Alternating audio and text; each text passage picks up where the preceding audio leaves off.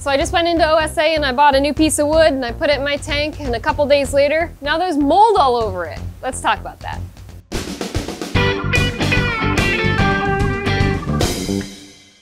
So you go into the store and you decide that you want to put a really nice piece of driftwood in your tank. But then you get it home, you put it in, for one it floats, so now you gotta put a rock on it. You put a rock on it, a couple days later, it's starting to look a little fuzzy. Weird. Next day, it's just covered in what looks like white mold. Well, this is completely normal. That stuff you're seeing is actually not mold, it's a type of biofilm and it's completely natural. It's actually just from the outer layer of the wood decomposing, and a type of bacteria comes and starts to break it down that forms this big white fuzzy cloud of slime. So it goes from this to this, and that's a completely normal process.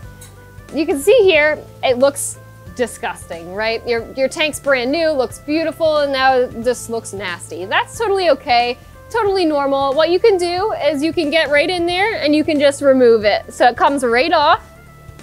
You just kind of brush it away and now it's all just floating around. Or you can take the wood out and you can scrub it in a separate container and put it back in. Now it's going to come back a few more times. Like I said, it's from the outer layer of the wood decomposing, so it doesn't happen overnight and it's gonna take some time, and that is gonna keep kind of reoccurring until the process is over, which can go anywhere from a week, 2 weeks, 3 weeks, sometimes a little longer, but typically not much longer than a month. You could also, another way you could fix this is you could get a fish in there that likes to eat it. So pretty much any pleco species is gonna absolutely love it and chow down on it, and it'll be gone overnight. Some other fish species like guppies, mollies, platies, they're gonna also like this stuff too, and they'll nibble on it as well. But most sucker mouth catfish are going to eat it. Another normal process of putting wood in your tank is also tannins. I think we've talked about this in other videos in the past, but while I'm talking about new wood, might as well mention, it may also stain your wood with a tannin coloration, which is just a brown hue to the water. Some woods are gonna cause it more than others. Certain woods like dragonwood are gonna make it more red than brown,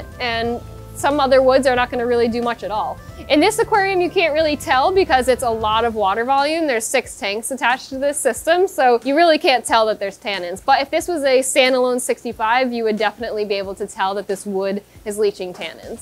Tannins, again, are totally a natural process. Think of tea. When you make tea, you put leaves in water and it makes your water turn into tea. So that's what's happening here. The wood is basically making tea water for your fish, and it's absolutely healthy and good for your fish. Some people don't like the look of it, and if that's the case, you can easily grab some products like AquaClean that will pull that right out of the water within a few weeks. Or you could just do water changes, and over time it will slowly get better and better. But for certain fish, like betta fish, discus, a lot of South American cichlids really enjoy these tannins in the water, and it's only going to benefit them. All right, guys, thank you so much for watching another episode of Ocean State Aquatics TV with me, Salty Allie. And now you know if your wood gets fuzzy, it's totally normal. Keep it fresh, baby.